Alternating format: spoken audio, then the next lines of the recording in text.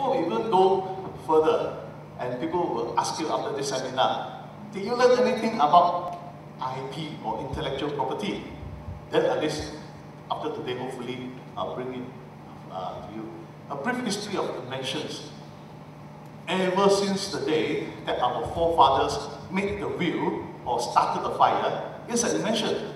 And if you go to any library, you can look at invention books, how to do invention of this, invention of that. And there was hardly any protection all this while. But when was the first law that actually came into being to protect your invention?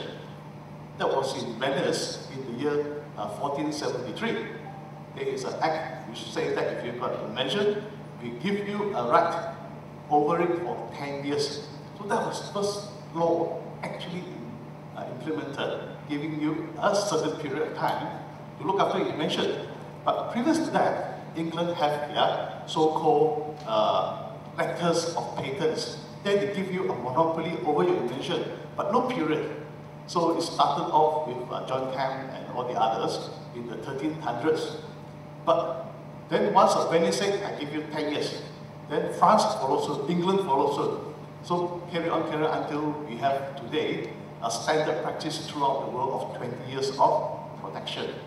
Similarly for copyright, you write a book, what is the number of years for protection? When did it all start? So it all started in the many years ago. Copyright Act was under the Ends Act in the 1600s in England, giving you the 50 years of protection.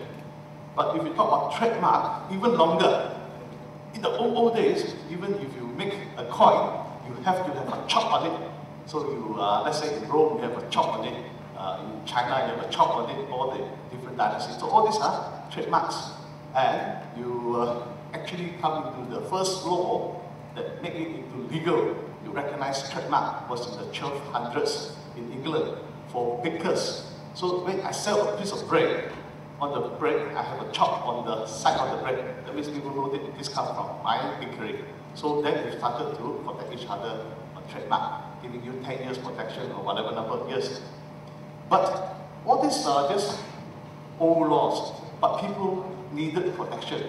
Otherwise, if I invent something or have a trademark something, then everybody will just copy it. So what happened was, we have the laws to protect each other. But in reality, IP rights actually developed around the 20th century or end of the 19th century, when people started to go into inventions seriously. So in the beginning of the 20th century, there were only about 100 odd patents in America, very simple ones. But by the end of the 20th century, in New York itself, in America itself, for the patent office, they are giving out over 1,000 patents per year.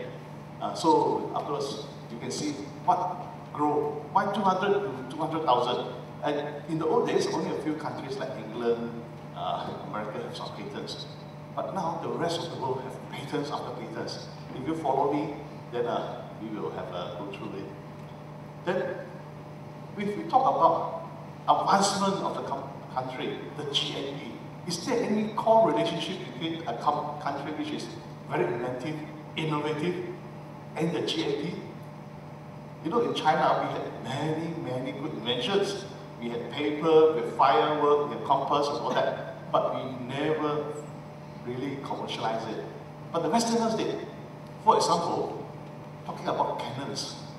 China had firepower, and did we do anything about it? Not really. We just go throw some stones and then hit the wall. That's about it. For hundreds of years or thousands of years. But the Mongolians took some Chinese engineers, go with them, and improve the cannons, and then they destroyed all those cities that they went into Europe and all that. But once they attacked Europe and the Mongolians left, the Europeans looked at the cannons and they designed better cannons from it. But then when you make it bigger and bigger, it's very difficult to handle, because if you have a lot of firepower inside there, it will crack. Then some people say, how do we improve the strength of the cannon? Then some smart guys said, there are some skill in Germany. where the cannon is very strong. So they went to check, and then one Englishman, and then see, this is interesting.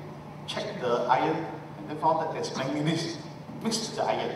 So in England, he went back there, and then he told all the foundries there, and said, I can make your iron very, very strong, provided you give me a royalty. So they said, okay, fine, we do that. So what he did was, he just go and take some mixture of manganese without telling the iron smith what they're doing. Throw the manganese in there. What the manganese does is, it just coagulates with all the sulfur and all the other impurities and flow on top. So you skim it off, and the iron become purer. So it become purer, then you mix steel out of it. Then it will crack. So that's how the steel industry developed in England. And then from on, they have a big artery. But China never did anything. India never did anything. So the British, with their strong cannons, they become a force to reckon with. They started the British Empire. Very, very simple, but that is what we call influence. But England became very rich because of military might, but other countries did not. When England was going through the so-called Industrial Revolution, the Chinese, most of us are Chinese here, so I speak Chinese, but still peasants. We were all still in the agricultural age. Chinamen like us, my forefathers, were all coolies. And if those who were educated, they were only educated in the Confucius classics. So we were never really taught about innovation, invention, commercialization of invention. And even until today, I laugh about our eating habit. If you go to China today, everybody eat instant noodles. Okay? Instant noodle. But if you ask who invented the instant noodle, everybody will tell you that a Japanese guy in Osaka did it in 1958. But in reality, the Japanese guy copied from the Chinese Yi Fu Min, where in the old days, if you remember the story, people having birthday, they carry the noodles to a Chinese home there. But this family is a rich family. So everybody gave him noodles, what to do the noodles. So what he decided was too much noodle, it would spoil, I'll deep fry it, and then I will give it away to the people, and they will keep it. So it became very popular. So this Japanese went to China, eat this noodle, this is very good. So he went back to Japan, created a system, cook all the noodles first, pack it individually, and they call it Japanese instant ramen noodle. And it became the biggest company. But I said, but this is our invention.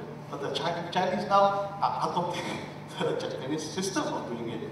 I visited so many instant noodle factories because I'm involved in this line of business. That's why, if you're interested, I will give you another lecture on how to make instant noodle. But basically, Japan went with the invention.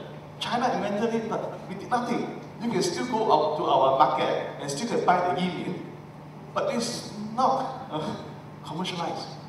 And you are not going to make millions out of it. And it's not convenient. You need a backpack. Why? Innovation. But China is now catching up, of course, I'll show you. So, you look at that. People are moving. Japanese are moving very fast. Koreans are moving very fast. Singapore moving. So you can see the GNP all very, very much related to patents and inventions. So once you have this sort of awareness, then everybody started to follow the bandwagon. Last time only 200 patents, but now become millions of patents. So that's where today we're talking about how this culture actually developed, and it will develop and it will be even bigger. Okay, now we talk about innovation. Who is the most innovative country in the world? If you look at the latest government ranking, by World Intellectual Property Organization, the first three countries are the 3S: Switzerland, Sweden, and Singapore. Singapore is number 3. Malaysia is down there somewhere in the list. Those here, one I can give to you. Above Qatar.